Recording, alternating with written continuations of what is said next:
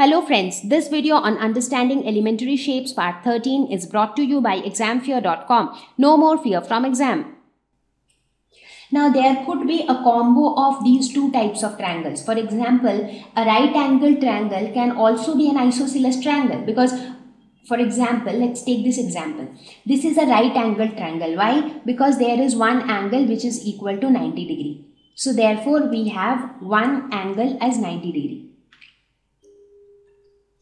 But at the same time, in the same triangle, we also see another property that the length of this side BC is equal to the length of this side AB. So here we see that AB is equal to BC.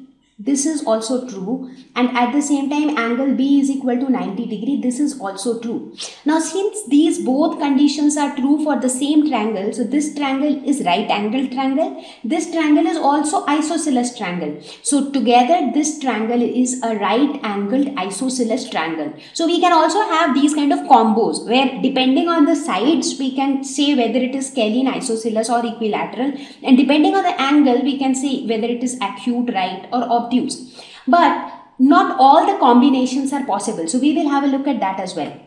Let's look at this one. This is also a right angle triangle because we have a 90 degree here.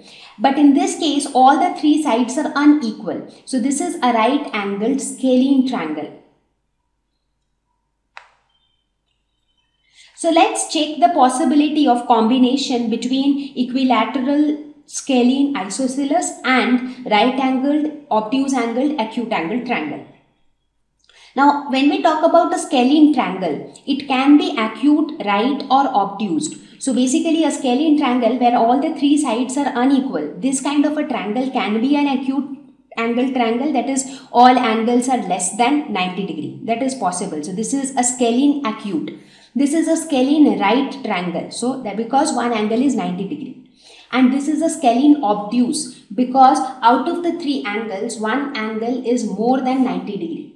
So therefore, a scalene triangle can be acute scalene triangle, it can be right angled scalene triangle, it can be obtuse angled scalene triangle. Now when it comes to isosceles triangle, this can also be acute, right or obtuse. That means you can have an isosceles triangle which is acute. That means all the three angles are less than 90 degree and two sides are equal. So this is acute isosceles triangle. It could also be possible that one angle is 90 degree, this angle is 90 degree and two sides are equal in length. So this is isosceles triangle which is right angled. This is also possible that one angle is greater than 90 degree, that is one angle is obtuse and two sides are equal. So this is obtuse angled isosceles triangle.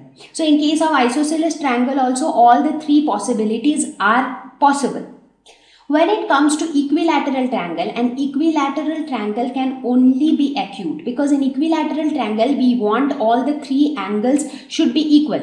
All the three sides should be equal, all the three angles should be equal. Now for all the three angles to be equal, they need to be less than 90 degree because the sum of the three angles should be 180 degree. So when all the three angles are equal, that means let us say that the value of each angle is x. So that means x plus x should be equal to 180 degree. So from this we can say that 3x is 180 degree or we can say x is equal to 60 degree. That means the value of each angle in an equilateral triangle is 60 degree. So there is no question of a right angled equilateral triangle because for a right angled triangle one angle must be 90 degree. But in an equilateral triangle all the angles are 60 degree. So an equilateral, a right angled equilateral triangle is not possible. An obtuse angled equilateral triangle is also not possible. Only an acute equilateral triangle is possible.